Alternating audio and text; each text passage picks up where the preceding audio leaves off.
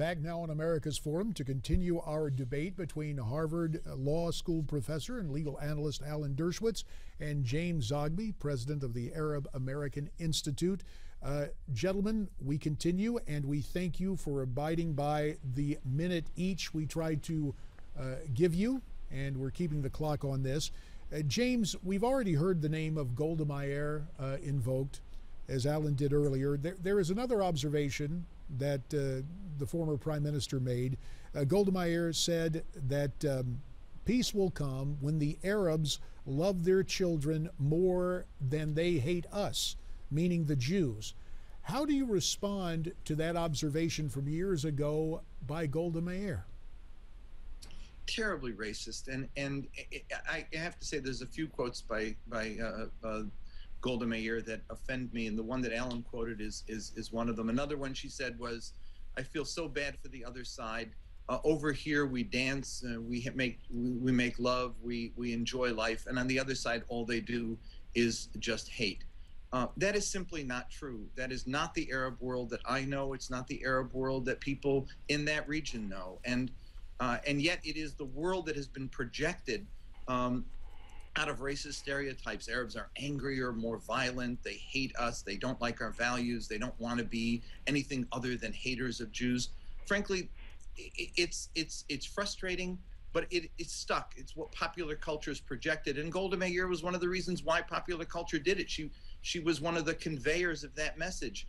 Arabs love their children. They cry for the loss of their babies. They don't put them in harm's way, unlike the Jewish settlers who move into the heart of Hebron and have their children playing on a street. Time's up, James. Time. Thank you, sir. Alan Dershowitz, your response. Well, I agree with much of what James said. I hate stereotypes. I hate racism. I agree that some of the statements made by Israelis and by Arabs have generalized, overgeneralized. I know many Arabs and Muslims who love their children, who are wonderful people, who would like to make peace. I think James and I, if we sat down at the table, could resolve the Israeli-Palestine conflict in an hour. We both know what the end result will look like: 2 states for 2 people, end of the settlements, end of the occupation, security for Israel. All that's true. But I think James has to admit that there are some extremist, Islamicists, extremists, who use their children. Some mothers who've said they brought up their children to become martyrs. One mother who was quoted as saying if her child came back alive, she didn't want to talk to him. There is tragically a subculture, it is a subculture to be sure, of extremism that devalues human life. And I think we would both agree, if we can rid both of our societies of extremists and have rational people sit down and make peace, it would be better for everybody. Mindful of that, another minute to James Zogby. You want to react to what Alan just said? Well, I think he's probably right. If we sat down together, we might be able to figure out a way to work this out. And I hope someday we'll actually give a try at it in private, where we actually can have a conversation. But I've been to the West Bank, and I've been to the settlements, and I've spoken with people in the heart of Hebron. And there is, and I think Alan would probably agree with me, I hope he would, that there is an extremist culture there as well that undervalues the safety of their children by putting them in harm's way deliberately out of a fanaticism. The problem is that there are pathologies on both sides. My concern is that what we're seeing play out today are those pathologies, and I can defend neither one, which is why I say there needs to be adult supervision. There needs to be someone to pull the parties apart, force them apart, if you will. Time right there, James. Let's get Alan for another minute. Alan, you get to respond to what James had to say. Well, I don't disagree with much James said. I think the United States has tried to play that adult role. I have to give tremendous credit to John Kerry and to President Obama for trying their best to bring the parties together in order to pull them apart. I do think this 2-state solution is the only answer. I would hope the United States would continue to play an active role in trying to create a 2-state solution. But I do have to go back and say that if rockets, whatever the reason, are being sent at our cities, we have to respond. We have to stop the rockets. And the Hamas has to stop using human shields. There can be no doubt, there are videotapes of it, of Hamas calling for children to go on the roof because they know that Israel has warned that this is a military target. That just has to stop. The double war crime of sending rockets from civilians to kill civilians has to stop. And if the world won't stop it, Israel has to stop it.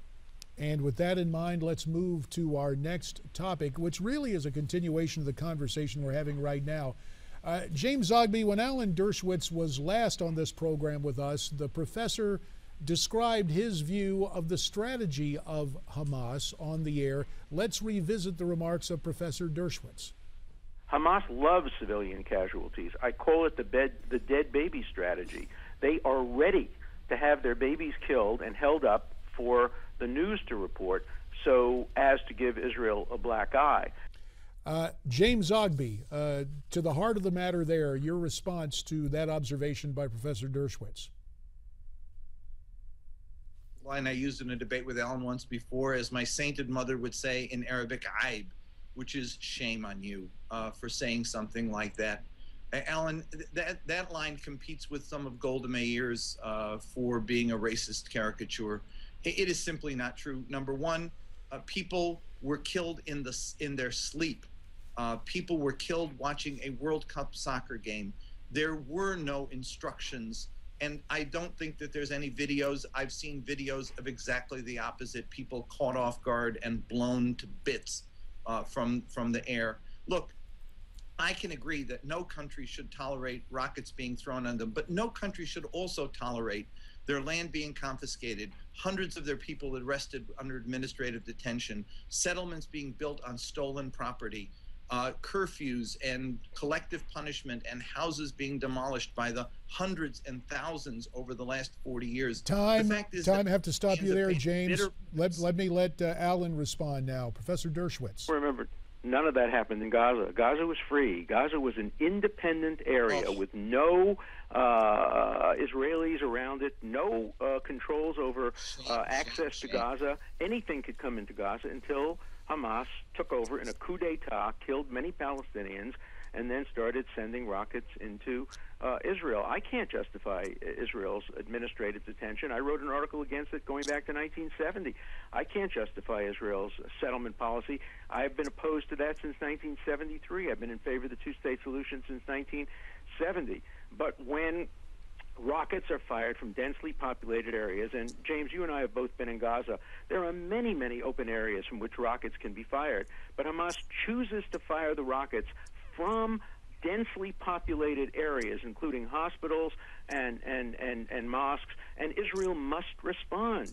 And if the inevitable result is some civilian casualties, that's a tragedy that Israel tries hard to avoid. You cannot accuse Israel of deliberately trying to... Thank you. Time there. Let's move along to another portion of the debate with a couple of minutes remaining. President Obama, in a phone call to Israeli Prime Minister Netanyahu, says the U.S. is willing to help negotiate a ceasefire now between Israel and Hamas.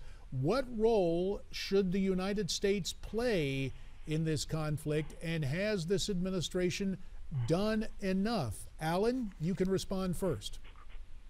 Well, I think the administration has tried its best, and they were very close at some points. And then, unfortunately, I think the Palestinians decided that the BDS movement and other international forums would give them a better deal, and they started backing away from making the kinds of very difficult compromises and sacrifices that are required on both sides. I think the United States should continue. The United States completely and totally supports Israel's efforts at self-defense, doesn't agree with James Zogby, and says that any democracy should be able to respond. When President Obama as candidate came to Sderot and saw the rockets, he said, if these rockets were being aimed at my children, I would do everything in my power to stop them, and he expects Israel will do the same. So the United States is 100% on Israel's side. So is Great Britain, so is France. This is really one-sided when it comes to the international community. And for James Zogby to say that he can't take sides on this, neutrality in the face of evil is not neutrality, and I would hope that James Stop Zogby you there. would Thank you, condemn Alan. Hamas for what it's doing. Thank you. Let's go now to James Zogby. The final word on this, sir. I might be guilty of neutrality, although I'm not. I side with the people against those who are committing these atrocities. But Alan, you're guilty of giving support to somebody that's committing absolutely atrocious immoral acts, and that's wrong. And I feel bad that you're in that position, and then I have to point it out to you time and again. The fact here is that the United States, as you said, is 100% in Israel's corner and therefore ought to recuse itself. This issue ought to go to the United Nations, the very world body that created this problem. A really neutral group. Alan, be quiet, please. Thank you. Yeah, as neutral as Congress is, I guess. And therefore, here's the issue. The issue is that if we're going to be coat holder and cheerleader, we can't be mediator, and it's a problem.